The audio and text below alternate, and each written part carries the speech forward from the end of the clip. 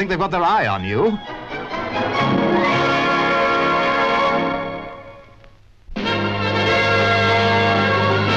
Civil war in Lebanon, and Beirut, the capital, showing many battle scars. Fighting, in fact, recently took place right in the center of the city before the rebels were forced back in temporary retreat. The situation for the pro-Western government remains precarious in spite of a lull in the fighting.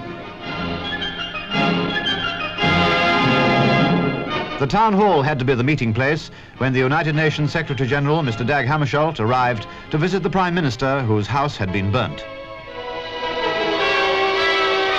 He had come to review the state of affairs and to consult with United Nations observers already established in Lebanon.